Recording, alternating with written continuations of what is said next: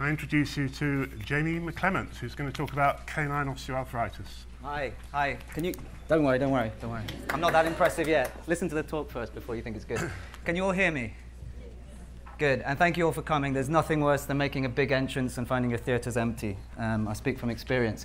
Right, so I'm going to rush through this as quickly as I can. I did do a run-through of this at an event in Bristol last month, and it took 5 hours. So if I'm going too slow, just wave at me.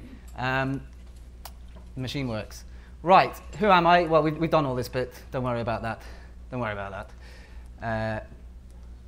All my badges, because everyone loves a badge. And they said include a photograph from your academic career. So there you go, people. So what we're going to be doing today, I mean, osteoarthritis in dogs, what are we going to learn about? You all know most of this. It's a fairly bizarre situation here, I think, in osteoarthritis in small animal practice, because it's something you all know really quite a lot about, but perhaps not quite enough to always give confident advice. So I'm hoping that actually very little of what I tell you is particularly new or new to you. Don't worry, I'm not going to tell you now that it's an interactive talk and anything like that. But as for last year, if you do talk and say something sensible, you get chocolate. And because you asked me back, we've graduated from miniature heroes to M&S Swiss truffles. That's on you. So what I want to do today is just try and see, is there anything that I can talk about that might make life a bit easier for you when you're talking to your clients about what you need to do for arthritis in the dog. And this is in general practice. I'm trying to base everything I've got here on evidence-based medicine. I've got a fair few references in there. If you think I say something massively controversial, which unfortunately I do have a tendency to do, wave your hand and shout nonsense or bullshit or something like that, and I'll see if I can justify it. So I'm going to skip through this mostly because I don't want to waffle on and waste time that we don't have. You know all of this business. I always used to get very confused about this definition that it's a non-inflammatory joint disease. Don't get too tangled up in that. It's a description everyone's moving away from. Of course there's inflammation in osteoarthritis. We know that, that's why we give anti-inflammatories. But I think what is important is that we don't think of this as a cartilage disease. This is a disease of the whole joint, and not just the joint, but the tissues around it. And this is why it is more complex to deal with than we originally thought. It's always nice to think, can we have one medication or one answer that's going to deal with this? And I think the reason we're seeing that's not the case is because many of our medications are dealing with one aspect of it. So we're not just talking about one type of pain, we're talking about different phenotypes of pain, different areas of pain. So there's subchondral bone pain, there's muscle pain, and think of it as just joint failure. The medics get to have dramatic names like heart failure, kidney failure, so we'll call it joint failure. I'm glad that my presentation's working. We had the usual terrifying moment of IT stuff. So what does it look like? I mean, obviously it's very easy to see on radiography. When I was on this panel the other day, we were talking, should you say it must be diagnosed radiographically? Well, I think that would be great, but sometimes it's not always appropriate, but should be. I think it's something that we need to make sure that before we start all this stuff that I'm going to witter on about for the next 40 minutes or whatever, that we know that we're actually starting in the right place. There's nothing worse than years and years of failing at arthritis management than to find out it was not that in the first place. And this is what you're going to be seeing. We'll go through this nice and quickly because everyone here knows all about this. Sclerosis of the subchondral bone, I think, is something that perhaps people don't pick up on so much. So it's a whitening on X-ray, and it just shows that the bone is being asked to do things that it shouldn't normally be doing. So it's buttressing itself internally. This is something that does show up on X-ray, especially in the distal limb, and you can pick it up. Joint space narrowing, they always put in the textbooks, because in humans that's quite a big deal. Obviously there is really no joint space. The joint space is like a molecule-thin layer of fluid. The space you're seeing is cartilage. So erosion of cartilage gives a narrow joint space. But in humans, they can say, just hold your leg exactly like this, and we can measure it. Dogs, it's not always so easy. And there's a nice picture of some really ugly joints. Here, a little more delicate, subchondral sclerosis here, and an osteophyte here. This is why we do the flex view, looking for subtle changes in the elbow. Right. How do I see osteoarthritis? I'm a surgeon. I like things simple. There's lots of pictures you can look at with all these Greek letters and pictures of the International Space Station and arrows and stuff. I see it more like this. This is what the body is trying to do. It's taking a joint that for some reason is not doing what it needs to, and then taping it up. And as you go on, you need more and more tape. And you end up with this sort of picture. Now, not only does that mean that this machine doesn't work, trust me, when you try and drop someone off, you get quite a hostile internal environment. So it's really the joint trying to fix something up and failing in the long term. What does it look like in the dog? Dead easy. You know this. Thickened joints, reduced range of motion, crepitus, yeah, well, sometimes. Stiffness, especially on rising after rest. Now, some of that stiffness, I agree, will be reduced range of motion, muscle stiffness, but the majority of it is pain. And I think this is the most important thing that we need to be aware of when we're talking about this with owners, is that this is not just stiffness, this is not oldness, this is pain that their animals are in. And they will always tell you they don't want their animal to be in pain. So, once we've made our putative diagnosis, we do have to exclude some differentials, because this is important. Neoplasia, obviously, dogs get bone tumors, they get other tumors, and that can cause pain in the limbs. Sepsis often is not really a differential, it's just something that you could miss on top of this. Arthritic joints have all this new bone laid down randomly. They've got really tortuous little blood vessels, so any circulating bacteremia, the bacteria will settle out in these joints. So this presents often almost like a fracture. You get a really painful dog with a really swollen joint. So sepsis is something that's important. Then other times, if multiple joints are involved, inflammatory joint disease, polyarthropathy is more important in dogs than rheumatoid arthritis, which is a big thing in humans. And infectious disease, which I always used to say was very rare in the UK, but luckily dog owners have found some rich deposits of it in Romania and Cyprus, and they're mining it drastically to bring it back. Why does it happen? It is not this. Dogs are well designed to run around in the park. They should be able to do this all their lives. This is something that is abnormal. It is a result of something abnormal. So it's either an abnormal loading of a normal joint, so yeah, deviation or obesity or overexercise, or it's a normal loading of an abnormal joint. So basically something is up and it's causing this. This is not something that just arises spontaneously. This is my rather crappy surgeon version of the complicated thing, but really it's more of a glossary. I'm not going to go too much into all these complicated arrows and lines and things. But the basis is you get this inflammation, this synovitis that gets set up, and the synoviocytes will release these factors. Now, these are factors that are naturally occurring anyway. They're involved in sort of cartilage homeostasis, but you're just pushing the balance too far towards degradation. And so you get these collagenases and things, and these will start eroding the surface of the cartilage. Not initially painful, because cartilage is aneural. But once it starts getting in deep and you get your joint changes, then you get pain. Then you get bone-on-bone contact. And then you're quite far down the line. So these things then self-perpetuate, because the more of these inflammatory processes you get, the more cartilage erosion you get, the more joint changes you get. So you get even more of this because you've got a more abnormal joint. So it is really a bit of a snowball effect. But that is what we are here to deal with. It's my cousin's dog catching a snowball. Right, so presentation. Again, should be nice and straightforward. You know all of this. He's a little bit stiff when he gets up, but it soon wears off, so it's okay. Yeah. He's a bit slower on his walks. He just gets tired these days because he's old, so it's okay. No, we don't like that. And then the beauty, he's just getting old. It's nothing to worry about. Yeah, we don't like that. We don't like that at all. This is where education is so important, because people can deal with their dog being stiff, but they can't deal with their dog being in pain. So often they will just tell themselves, and this is just raising awareness amongst the clients. So it can be quite difficult, because when you confront a person and say, no, you're wrong, your dog's not just stiff and old, he's actually in pain, they can take that quite badly, as though they're doing things wrong or they don't care for their dog. So it is something that we need to try and bust through that barrier. But it is always worthwhile, because if you think now, we've got animals that are alive and happy that even 10 years ago would have been euthanized a long, long time ago. And this is the goal. This is long-term happiness and reduction in pain.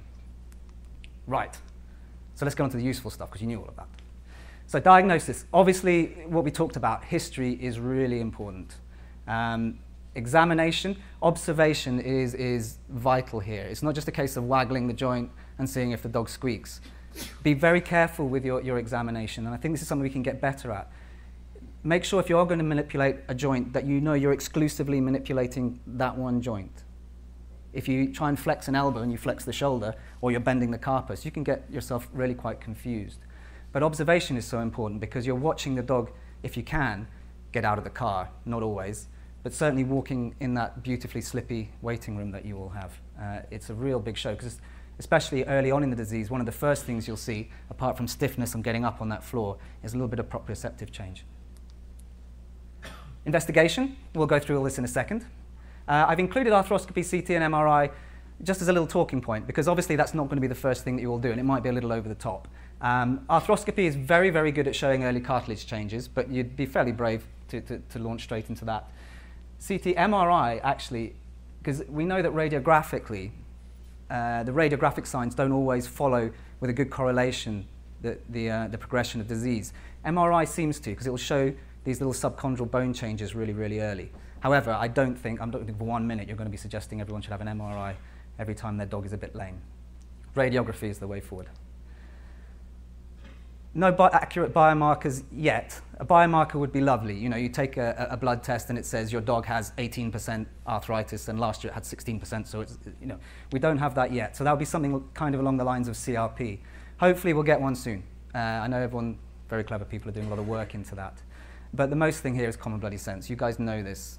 The diagnosis, if you concentrate, you know, and you do a great job on that. Don't forget arthrocentesis. It will give you a firm diagnosis, but what it usually does even more so is rule out differentials. So my main use there is this a really acute flare of osteoarthritis or is this a sepsis? And you can have a look under the microscope. I do, and then I send it to a pathologist because, you know, I'm colorblind and a surgeon and always in a hurry. But neutrophils suggest sepsis, and you'll see a lot of them in sepsis. And neutrophils look like leopard spots. Mononuclear cells look like cheetah spots. That's the way I remember it. If you've got osteoarthritis, you'll have a few of these. If you've got sepsis, you're going to have an awful lot of these, and you can't mistake it for anything else. So it is worth a go. It does help. So this is really what I want to talk about, management, because this is an ongoing thing. And I think the main thing, obviously, that you know is that it's got to be multimodal. This isn't something where you can say, day one, here's your arthritis tablet, that's you for life, job done, we're all good. It involves a multimodal pool of drugs, but also kind of a multimodal team of people doing different things. And the better we can make use of that, then the better the outcome is going to be for these animals. First of all, it's good if we can prevent it. Second, we need to educate the owner. I think the first thing we've got to do is just explain to them what they're expecting. What are you expecting? Because the headline is actually not that great. And I think if we don't put this in, people then have false expectations and get a bit narky with us. You know, the headline act is this is a degenerative disease. It is progressive. It is incurable. It will cause your dog pain. And unless something else ghastly happens, it will be the end of your dog. But the good news is that we can do a lot about it to prevent all that happening or slow it down. So it is important they understand what we're trying to do here. We're not curing this. We're trying to make it better and try and slow it down. When they say, I don't want my animal to be in pain, you have to just say, well, no, that's the aim. I think the chances of getting completely pain-free forever are pretty minimal, but we're working towards it, just so they understand that we're all on the same page. Monitoring is vital, and we'll get into this because this is something that I think is slightly difficult in first opinion practice, and all these things that people come up with of good ways to monitor osteoarthritis are perhaps a little unrealistic in your regular consults. And treat. And then salvage if we get a bit stuck. So preventative, deal with the cause. If you know there's something that's going on that is going to lead to osteoarthritis, try and get in there early as possible. So cruciate surgery, good articular fracture repair, or these osteotomies to try and improve joint loading for your abnormal loading or your abnormal joints. Weight management is crucial, and we'll come back to that later. And then breeding programs, obviously they are preventative. If you can avoid having these abnormal animals, then they're not going to get abnormal joints. I put this in. I thought this was really cool because he lost all this weight. Then I read the word before. So actually, this is a really bad slide, so sorry about that. Right. Take time to explain what's going on. I think this is something that we don't always do very well. You know, we get the dog in, we do our diagnostics, and then we say to the owner, perhaps over the phone, hey, it's got arthritis. That's great. And then leave it at that. And this is where they often go to other sources to try and get information. We really need, and I think we've kind of dropped the ball on this a little bit. We need to be the ones that give the best information, the most confident information to these owners. Because this is why they go off looking at some of these weird people online, is because they just want information. The expected outcomes we've gone across, you know this is going to progress, and you know that it's going to get worse, but you just need to try and do your best to deal with it and improve the quality of life of the dog. Make a plan. What should they do? You've got to involve the owner. The more involved they are, the more they're on your side, and the better the outcome's going to be, the happier the client's going to be. And this, be available, be the source of good advice. I know how difficult this is. Someone's called, their dog is perhaps 1% lamer than it was last month. Can you speak to them? Not always easy, but this is the important thing. It's a long-term thing. It's a long-term relationship with this owner. And if they are going to go online, I'm just going to give a special mention to Canine Arthritis Management. You can find them on Facebook. They're brilliant for clients. The other thing as well is you often see this pattern. I mean, you know that so many times the animal has a condition that the owner has. And it's so easy to take this shortcut. If the owner has osteoarthritis, well, what do? Oh, I put a heat bag on my leg if, you know, it's a cold, wet morning. Does it make you feel better? Yeah, okay. I'll do it with the dog. How much do you exercise? Well, I don't play football anymore, but do you sit on the couch all day? No, because then I get stiff. Well, same for the dog. So it's a very useful resource there. This is where I think, this is what's getting important though. Who is actually in charge? Because I think there's kind of a big disconnect between, there's so much cool research going on in arthritis management, but does it actually get from the research through to the clinician, through to the owner, through to the dog? I think that's where the big disconnect is. So is it specialists that are in charge? Well, possibly, because they do, you know, a lot of the research work. But specialists who? Is this an orthopedic condition? Or is this a pain management, anesthesia and analgesia condition? It's a bit tricky. It kind of falls between. Is it GP vets? Well, you do a lot of the management. You do far more, probably, than I do. You do this every day. So it could be you. You guys issue the medications. You do the consults. You do the rechecks. Is it the nurses? Well, the nurses actually are really useful at this. This is something they're good at. They get on this. They do the weight management. They talk to the owners. They listen to the owners because they've got more time, and generally they're not sort of a bit manic like I am. Or is it the owners? Well, the owners are the ones actually giving the medication. They're with the animal every day. They're watching it. They're the source of information that you have when the animal comes in for its recheck. So maybe it's them. They're making decisions. This isn't working. Should we change this? Can we do a bit more? Or is it that? Is this why owners do weird things? This was some random guy I saw in London.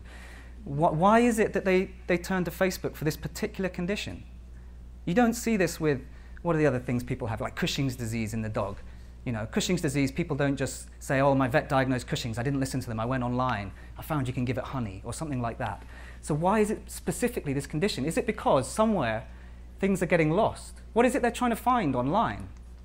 It could be this, yeah. You know, the big free thing that will cure this. You know, it would be lovely, wouldn't it? I don't think it is. You know, you don't have people like Elanco quaking in their boots. I hope they don't discover that it's Brussels sprouts. No one tell them it's Brussels sprouts. It's not that. They would love it if that was the case. I think it's more this, because they want confident advice on what they should do for their pet.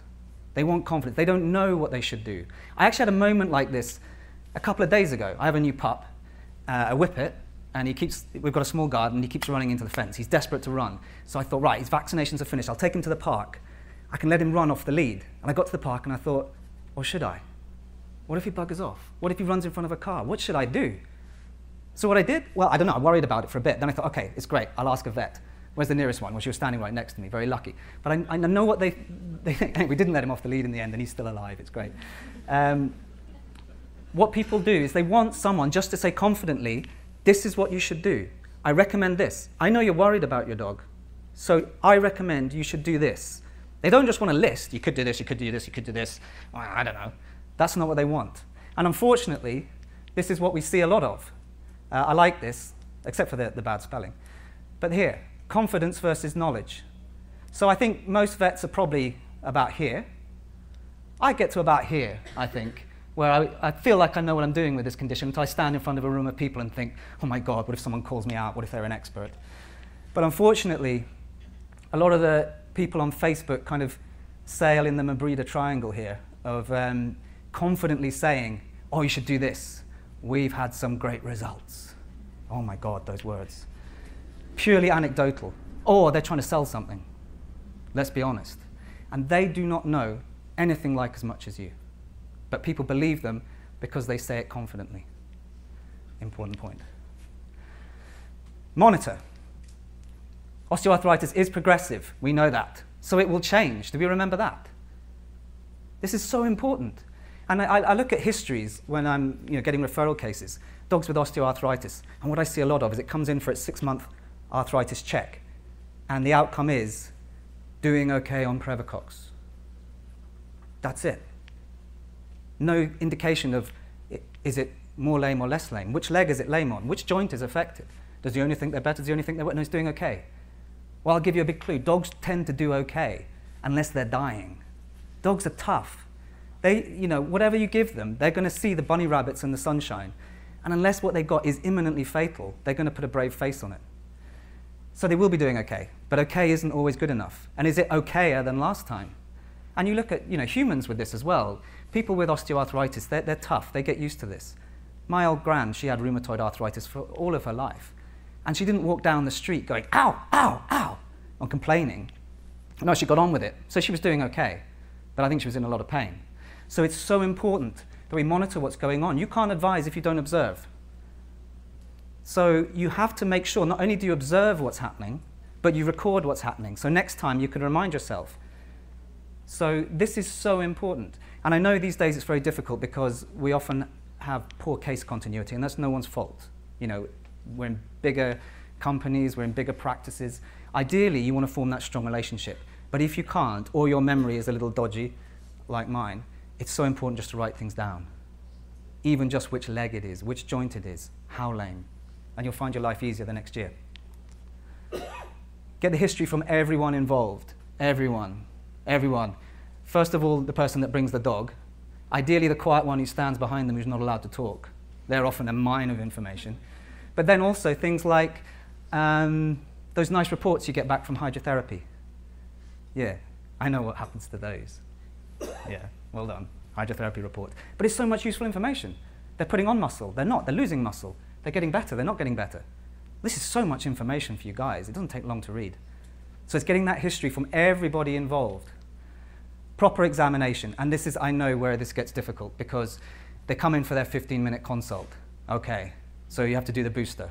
Okay. So you have to talk about insurance. You have to listen to the dog's heart. You have to talk about its adrenal glands or some rubbish like that. Worming, all this. And it gets a bit lost.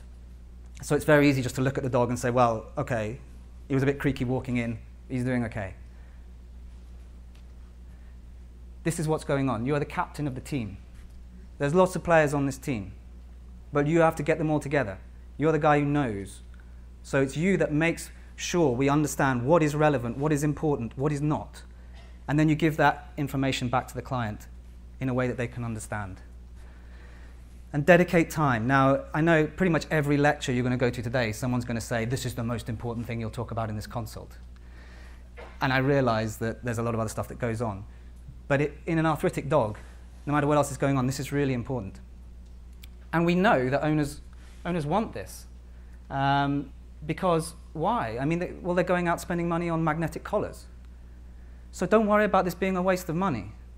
I think what we worry about is, if I charge them for it, are they going to think, well, at the moment what happens is they turn up for their 6-month review, you spend half of it taking a blood test of the dog, and then you tell them he's doing okay, carry on with the same drugs. And you do this in 10 minutes because it's a good way to catch up. Yeah, if I was the client, I'd be upset about that. I don't think that's a good use of money. However, what if the client said to you, I know this is important. I do. I see you don't have time to go through all this right now in this booster vaccination. Would it be possible if you could book me another appointment just to talk about arthritis? I will pay whatever it is, 30 quid. It'll be a good investment for the next 6 months. I think there's a fair proportion who would, but they're probably too polite to say it because this is Britain. So what if you offer it? Worst is it's taken another 10 seconds out of your short consult and they say no, God's sake, no. But a lot of people would. Let's just talk about this. And this is what we lose out on as vets, is just this time to talk. So I think it's worth just asking, especially these involved arthritis clients, do you want that? And you can do it properly. And I'm going to also talk about loading codes, just a fraction, because this, I know whenever someone puts a nice big form in front of you and says, you should do this, and you just think, my God, I haven't got time for that. But this one is beautiful. Why? Because this one is done in the waiting room. This one essentially gives you a beautiful bit of information. It's not too complicated. I think it only runs to like two sides of the page. The owner fills it in, and it gives you a score, which you can then measure against next year. The important thing is they don't know what they wrote last year. You don't remind them. So this is something they can turn up in the room and say, look, there's the score. You add it up, and you can see it's objective. Also, COAST allows you to stage it. So load is for the owner, COAST is for you and the owner. So this is just a good thing. But also, I mean, you can do your own thing. Even if everyone did, is the dog lame? Which leg? Which joint? Out of 5, how lame? Then next year you can see and you can make your relevant decisions on that. So it is so important that we are objective about this. Unfortunately, it's not like heart failure where you can measure heart rate or something like this. It is more difficult. And use videos as well. I'm halfway, aren't I? My God, okay. Video phones are fantastic because the dog, it's always a good day. When they come in, oh yeah, he's usually worse than this, but this is a good day. Yeah, because he's full of adrenaline. He wants to be up and at it. So get them to bring videos of a good day and a bad day, just in case the dog is doing the other one. So treatment. Palliative treatment is essentially what the mainstay of all this is. Non-steroidals are just so important. And I've noticed a bit of a fear of non-steroidals creeping in. I see in the last 2 or 3 years, vets are prescribing them a little less. I don't quite know why. I know our owners are upset because they're worried this is going to harm their dog in some way. But non-steroidals are fantastic. If they invented them today, we would be so excited. This talk has been brought to you by the power of non-steroidals and the letters MANFLU, because I felt a bit sick yesterday. They're good drugs. You know, if you have a headache, this is what you reach for. Okay, you drink more fluids, but you go for a non-steroidal because they're good. They take away pain. Occasionally they get side effects, not often. Think how many non-steroidals we give out and how many of these dogs actually have proper issues with them. Nutraceuticals, physiotherapy, this is really important, and this is super important. So I think what we have to do with this is think of all these things that we can do to make the dog better. It's not that we do one to exclusion, and then if that's not working, we've failed. To use the next one is an admission of failure. This is just the whole thing in our armory. We've got to do this as best as possible. So I think also another thing, I don't like that word, palliative. Firstly, because for me it sounds a bit negative, but to owners it means one thing. Palliative for them is end-of-life care. And this is not end of life. There's a lot of life left. Proactive treatment. So, medications. This is what you all want to hear about. Okay, this is my attempt at science. I've kept it simple. I'm going to say it's for you, but actually it's for me. When I gave this slide to Alanko, they doctored a bit and I got a bit confused. But this is just broadly so we can get an understanding of what goes on.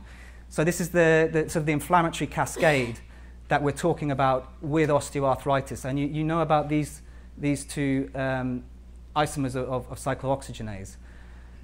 So here, we call it the arachidonic acid pathway just because that's the name everyone pulled out of anywhere. Here is where non-selective non-steroidals will work. Who can tell me a non-selective non-steroidal?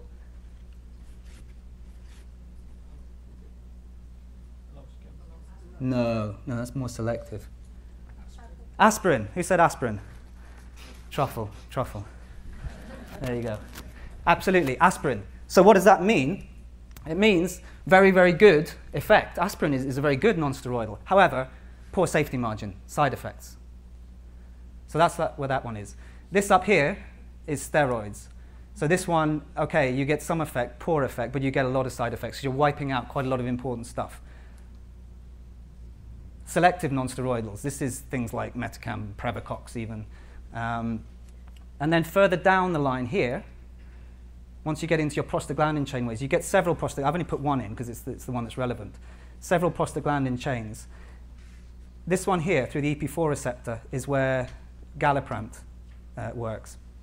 Now, this is the one which is mostly involved with the inflammation around osteoarthritis. So this should be the perfect drug. Well, it's not quite, because this is biology. So there is some overlap. Because ideally, this would be completely eradicating inflammation related to osteoarthritis with no side effects. So it's not quite, but it's pretty good at a certain thing. And we'll talk about that now. So galoprant is new. It's highly, highly selective to this area of the pathway. So more targeted prevention of inflammation. Less severe side effects. No, Mum, I don't mean fewer. I mean that they're less severe, not that there are fewer of them. Safer. I think the important thing with galoprant, because I've heard some people saying they're not so happy with it, and I think they're perhaps not using it exactly correctly. It's not designed that you have an animal that for years has been on non-steroidals and not done well, and you need a better one. That's not what it's about. You don't say, the dog's not doing well on Previcox, so I'm going to change it to galoprant for it to be better. That's why people are not getting on with it. This is the one where you say, this is more confidence that this is going to be a safer drug. So this is the one where people say, is this dog too young to put it on non-steroidals for so long?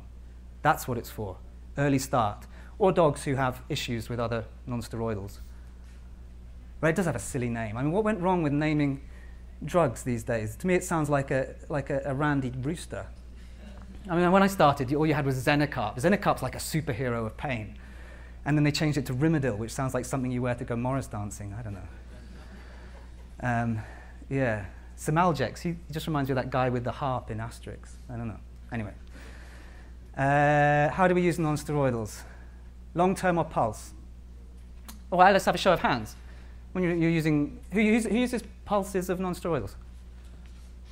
Couple. So I think the logic there is if the animal only has occasional bouts of pain, you can treat them occasionally with non-steroidals. And I see that. But I remember this thing, I don't really watch Top Gear, but I watched it once and Jackie Stewart was on it. And he said, when you come out of a corner, don't put your foot down on the accelerator until you know you're not going to take it off again. And that kind of sticks with me. If this animal is showing lameness due to osteoarthritis, then he has osteoarthritis, and you're just seeing the peaks. Therefore, he has inflammation. So for me, once I'm happy that the dog has osteoarthritis, I want it on long-term anti-inflammatories, if I can. There's got to be a damn good reason not to. Because as well as the analgesic effect, we've got the anti-inflammatory effect in that joint, in the synovitis. So for me, I'm not a huge fan of pulse. Full dose or taper? I think this is kind of a trick question, because you want to give the minimum effective dose. So I guess tapering works fine. But I just have this horror of dogs that come in on half dose of Metacam and lame. What have you achieved there? You've got the downside of you're giving it a drug and it's in pain. So if you're going to taper the dose, do stop once you get to the lowest effective dose. Don't just keep going on, and do it slowly and watch for the answers, observe. Blood tests. Now, this is where it gets a little tricky. So, how often do we do blood tests? Well, every 6 months? Every 12 months? Who said that? Who said that? Ah, hey, truffle. Depends on the patient. Yeah, sure. Because if you've got a dog that, say, we diagnose at 1 year old that it's got osteoarthritis of the elbow, and by the time it's 10, we've spent all the client's budget doing blood tests every 6 months, and then it gets bad, we haven't really succeeded. This dog was perfectly well. I think also what we need to be sure of is what message the owner gets from this. Your dog needs blood tests because it's on anti-inflammatories. Why? Why? Why? In case it's damaging your dog? No, it's in case there's another problem that means the dog can't take these. But we don't quite get that message across. So we're actually adding to the fear that the owner has of this drug. Oh my God, he says I've got to check it up and have blood tests every 6 months. This sounds dangerous. And we tell them, yeah, if it vomits, bring this. If it da-da-da. So actually, we're kind of reinforcing this. Right, other pain relief. Oh dear. So these are the exciting drugs that everyone gets most excited about. So let's go down here. First of all, a CRI is very, very useful in an acute flare. And we'll go into why in a second. But obviously, it's not something you can do at home. So when you get breakthrough pain from your anti-inflammatory, from your non-steroidal, you hear often that the dog does well on the anti-inflammatory, but eventually it stops working. Yeah, crap. That's not true. These drugs don't stop working. If you have a headache, you take a paracetamol or an ibuprofen. if you've still got a headache, it doesn't mean ibuprofen doesn't work. It just means you've got a really bad hangover. And it's the same with these drugs. The drug hasn't stopped working. The arthritis has just got worse.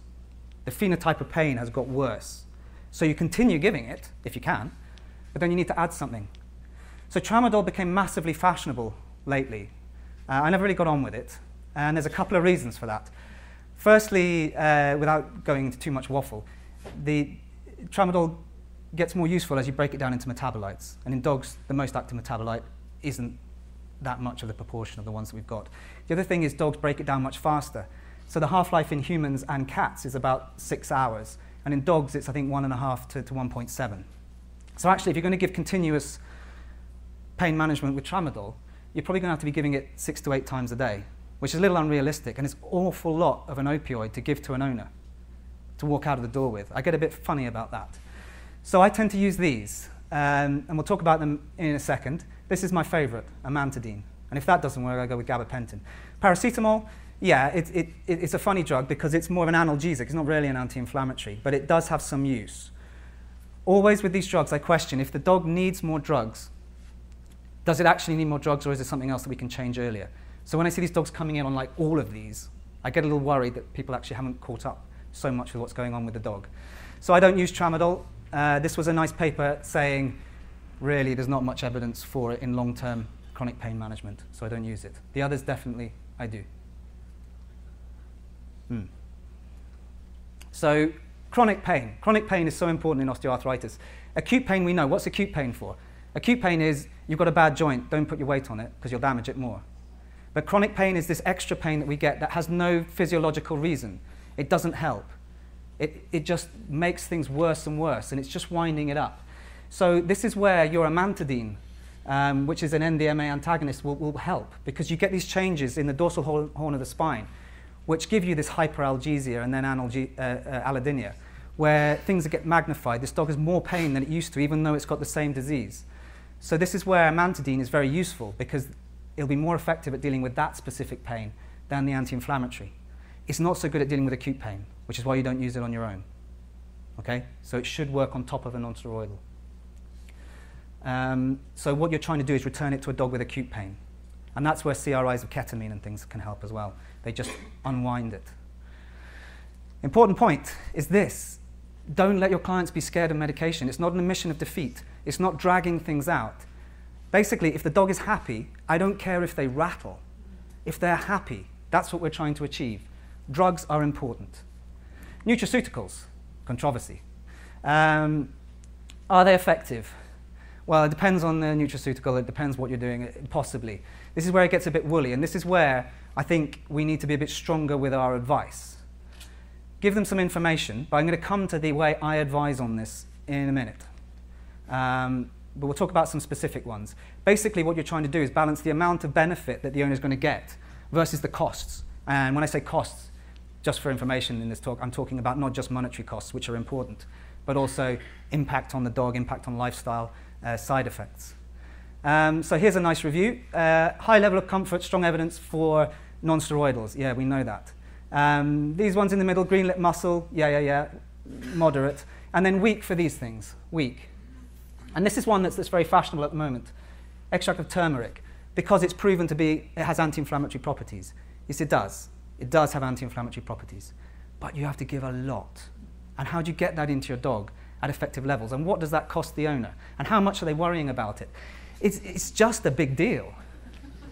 Here we go. Now, this is the other thing that's hugely important about these nutraceuticals, is placebo effect. It's massive. You still hear people saying animals can't have a placebo effect. They don't know what's going on. But we know they do. When you look at the papers that confirm things like non-steroidals work, so the ones that they're using to justify their use, 45%, I think it was, improved on carprofen, but 26% of the placebo group improved. So owners will pick up on this. They give something to their dog and they think it's better because this waxes and wanes, but also they've invested in it. They want to see improvement. So what? Owners are stupid? Well, maybe. No, vets too. And double-blinded studies too, because some dogs improve no matter what you do. So you have to watch out. This is why anecdotal evidence is not always so useful. So here we have the pyramid of evidence. Oh my God. This is so important. This is anecdotal evidence. This is double-blinded studies, and this is systematic reviews where they find all these good studies and then they compare them. It's so important that we do this. This is the kind of thing we want.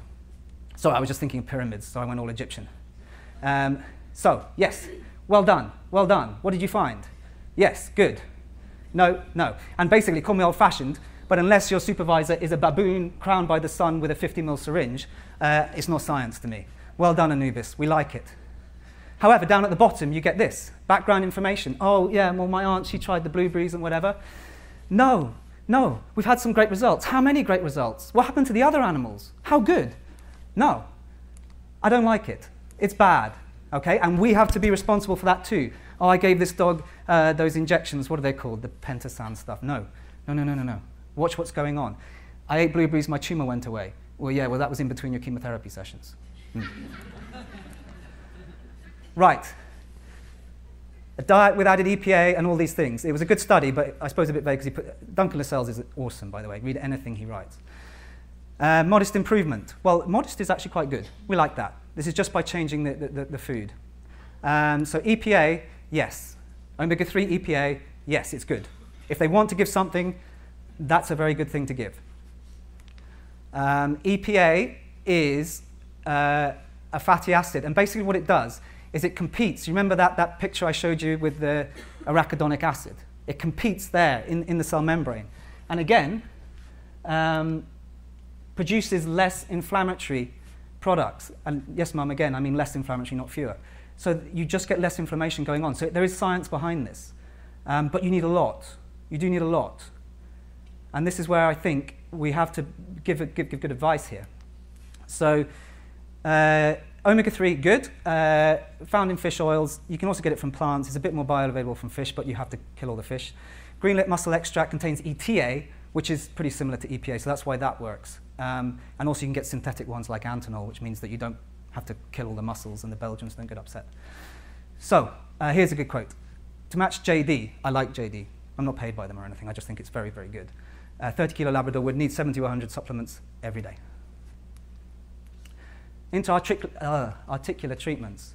Steroids. We've always been scared of steroids because they have chondrodestructive effects, and also you risk introducing infection. However, it's end stage. So I suppose if you've got one joint that's really, really bad and the rest of the dog is okay, first of all, there's going to be no cartilage left in, so don't worry about the chondrocytes. So it's not a bad thing, okay? But it's very low on my list. PRP and stem cells. This is where it gets a bit exciting and also confusing. So, first of all, stem cells. Everyone knows about stem cells, I'm sure. The idea was these cells are pluripotent, so they can turn into any tissue in the body, or mesenchymal ones can turn into any connective tissue. So if we take a damaged joint and put stem cells in, will it fix all those problems? Well, it didn't turn out like that, unfortunately, because that would have been cool. But it does modulate the inflammatory process in that joint. So they are useful, and they've been shown to act. Stem cell injection has been shown in one study to be superior to PRP. Okay, one study. But it does usually involve more than one anesthetic or sedation. So often these are old dogs. Also, I think what's really important, first of all, only one ever showed any structural regeneration, which I think is important. So regenerative medicine at the moment is perhaps a big word. Maybe in things like ligament tendon injuries, yes. But what are you actually getting in your syringe? And this is where we're in the Wild West at the moment, because you don't know. You don't know. There's no consistency. You could be getting a very good product with exactly the right number of stem cells. You might not. You might get none. Also, how many stem cells do we need? Over 30, you start to get necrosis. Under this, you're probably not going to get too much effect. So if we can make it regulated, I think we'll start to see good information. And it's the future. Definitely it's the future. We just need to work out how best to use it. I'm a little cautious about just whacking it into arthritic joints in general and hoping they get better, because it's only temporary. So I think more to come from this, definitely. And measure benefits versus cost, because if an injection is going to cost them, I don't know, $2 grand, that's quite a lot. Is there something else you could be doing? But it is the future. Right, physical therapies. Are we running short of time here? Another 10 minutes, okay. So, this is so important because it does help. Non-pharmacological methods of improving treatment. So, these things are just so important. Firstly, because they are important and they help. So there's that study, was it Liverpool, where they worked out that shifting the excess weight of a dog with arthritis was equivalent to the non-steroidal effect. Obese dogs are not going to get better with all these medications. But this is something that the owners can do at home, and it involves them, and it makes them part of the team, and it gets them on side. You know, you saying, I want you to have a 2,000-pound stem cell injection versus I want you to put rubber mats down so your dog doesn't slip. They'll go with that. Lose weight, feed it less dog food. It's actually saving you money. So either at home, in the clinic, or by a physiotherapist, or a physiotherapist in the clinic. So this is where it's good for you to make a network, and it's good for you to be involved. It's okay to say, for once, I'm not the one who knows the most about this. The physiotherapist might well be. You don't have to tell them, do this exercise, or the hydrotherapist, heat the water to this temperature, or whatever. You just have to say to them, what I want. There's muscle loss here. Can you build it up? And then listen to them when they talk back to you. Check which hydrotherapist or physiotherapist they're using. Because if you don't know, you can't recommend. They might be good, they might not be. Regulation of these people is really a bit hit and miss. You know, for someone like a hydrotherapy, physiotherapy center, you could have someone like, is it NAVP, where you have to have a human degree in physiotherapy and then an animal conversion course, postgraduate. That person is going to know a lot. But then the other person called veterinary physiotherapist is someone that just thought that might be fun. And when you look at hydrotherapy centers, you know, ones that actually someone in the center has a qualification in hydrotherapy, high in centers associated with veterinary clinics, like 70%, in ones associated with boarding kennels down to about 18%. People have no qualifications. They just have a pool. So it's important that you don't have to do it, but you have to know where they're going. Because I think that hydrotherapy, physiotherapy are kind of vet-driven after surgery. You've had surgery, go and see a hydrotherapist. But in osteoarthritis, it's often client-driven. Can I see a hydrotherapist? So this, again, is where you can give advice. This is a good one. They're close. Or this is a good one. They're not close, but they're better than the close one. I have a relationship with them. I understand that they're good. I know what they're talking about. So it's your job to get involved with them there. Often, though, methods are extrapolated from human data because it's really, really hard to work this out in dogs. You know, we can say from humans, I have a bad leg. The massage makes it feel better. Great. You know, in humans, they basically say, after years of study, pain is what the patient says it is. Okay, subjective. So in animals, pain, they don't speak English. Pain is what we believe the dog would say it was if it could talk. Complex. So in humans, you can just do this. And we've been doing these things like massage and heat packs for thousands of years. And they're actually cleverer than we thought. We're using override systems. The override system a dog does when he's got arthritis, but he sees a bunny rabbit, so he can run. We're tricking the body into that. Extrapolated from human data, dogs tolerate some things. Does that mean it works? Or possibly. You know, if you put a heat pack on a dog with a sore joint, they like it. But then my dog, you know, he'll tolerate being dressed as a baby and put in a pushchair. And I don't think we can extrapolate benefit from that. This is important. Avoid sedentary lifestyle. Okay? If they lie down on the floor all day, they will get worse. If they lie down on the floor all week and then go up a mountain at the weekend, they will get worse. They need to be doing some exercise. 10 minutes on the lead is nothing for a dog. A dog should run all day. But 10 minutes on the lead is infinitely better than no minutes on the lead. You've got to get them moving, otherwise these joints will seize up. So, heat therapy, heat packs. Excellent, you know, almost for free. They can give them a hot water bottle or something. And what you're doing there is you've got your chronic pain fibers, and then you've got your faster fibers. And if you stimulate those, they can almost override this chronic pain setup. So it is this tricking this body into the override system. So it's actually a lot cleverer than people thought. Laser and therapeutic ultrasound really are posh heat packs that penetrate deeper. So that's what they're doing. I mean, they're good.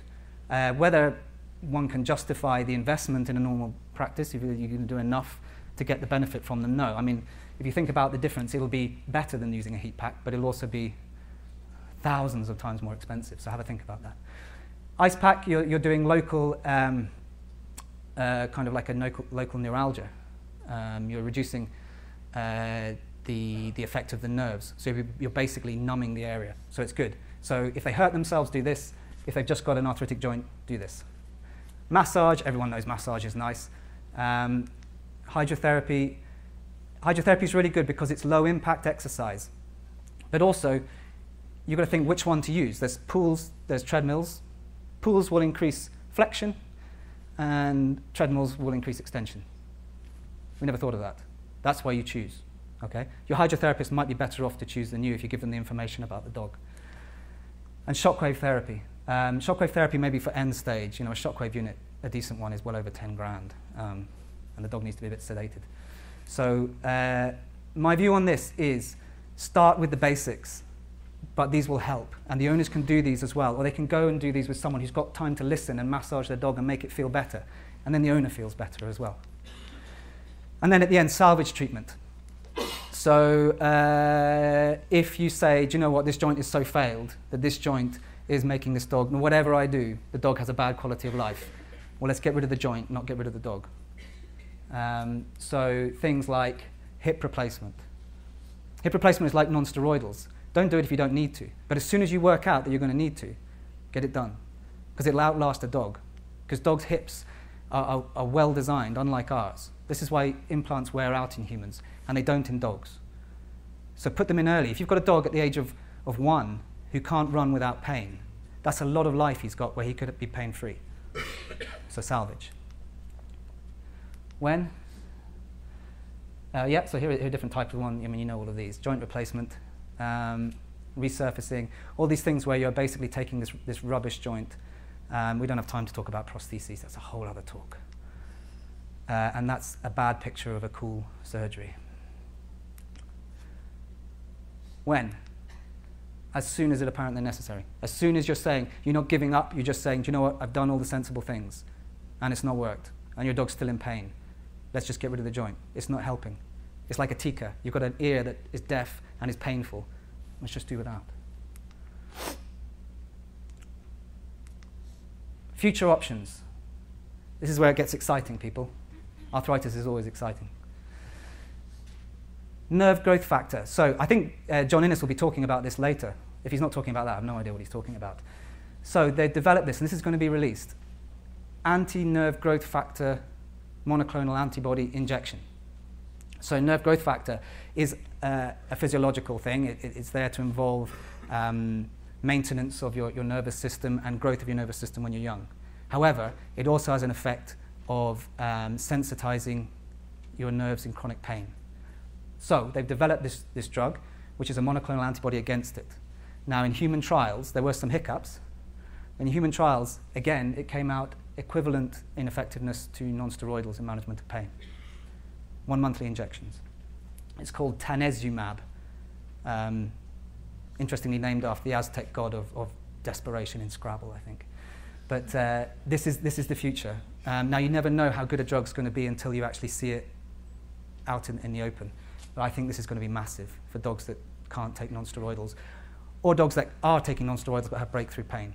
They have had some problems in humans using it alongside non-steroidals, but without getting into it too in depth, it's not problems we tend to see in dogs anyway. So we might be able to use them together. So watch out for that. Advances in regenerative modalities. I don't know whether it's going to be advances in the modalities. I think it's going to be better regulation, better products, and us knowing better where to use them. So this is definitely going to be the future. I mean, I think one thing that we can get to is does it have to actually be the stem cells from that dog? Theoretically, no. The only study I could find says that maybe they're slightly less effective than an autograft, but we could have a tissue bank, so you don't have to anaesthetize these dogs to take the fat out and put them back in. So maybe that will be an advance. You can just get these things off the shelf. Gene therapy, maybe. I was getting a bit excited at this stage. And I think we're going to get more of these things like this at a molecular level in the joint, more physiological, and trying to prevent some of these pathways. So I think it's going to be exciting the next 5 years. We're going to have a lot more to play with. But then the last 10 years has been superbly exciting as well. Because back in the day, I mean, the reason I got into osteoarthritis was as a first opinion clinician. When they used to bring you in those dogs on a sheet, he's gone off his back legs, he needs to be put to sleep. And you give it 1 shot of Xenocarb, and the next day it's walking around wagging its tail. It's magic. So anyway, this is what the whole thing is supposed to be about. I thought, can I just give you a slide that tells you how I talk to people about this stuff? Let's keep it simple. And I was very proud of this because I thought I'll do it like a pyramid and I'll put all the lines in it and it's so clever. And I went to do a talk with one of the CAM, the canine arthritis nurses, and she had exactly the same slide, so I felt a bit useless. I've called it input value coefficient because it's basically seeing input versus its downside. So yeah, I was going to call it cost versus success, but cost sounds a bit mercenary. I think IVC sounds better than CVS. So here we go. Just saying. Correct early diagnosis. And what's going on, this pyramid is basically saying this is the foundation. Until you've done this, don't move on to the next stage. And if you go up a stage and it's not working, just slide down on your ass like when you're skiing and do the stage below. If we don't know what we're dealing with, we can't give good advice, we can't treat. Correct diagnosis early as possible. Owner education. Unless they know what's going on and what we're trying to achieve and what this disease is, they're not going to, you know, these people that come in and say, oh, you gave me the Prevocox, it didn't work, I don't care, I don't like you. Is that their fault or is that yours? It's yours. Correct medication regime. Now, the difference between my slide and the nurse's slide was that that was up high. What I want to say here is that the correct medication regime, early days, may be no medication. But it has to be correct. It has to be the correct regime. So this is where you start. Do they need medication? If they do, get it right. Then the next stage you can worry about. Correct body weight, diet and exercise. Avoid that sedentary lifestyle. So once you've done this, you can move to this.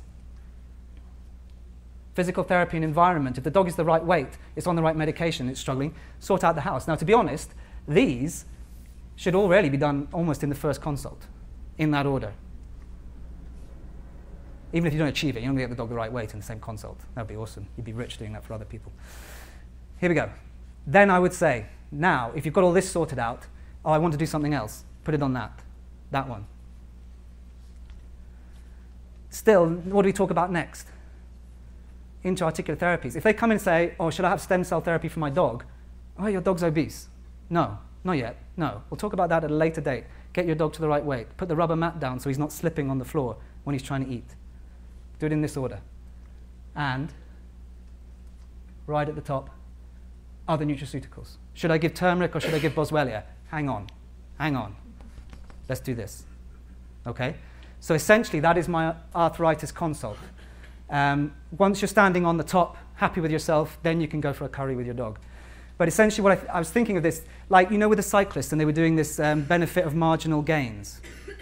So doing little bits. This is what arthritis is about. Do the big things first, and then add the little bits on top.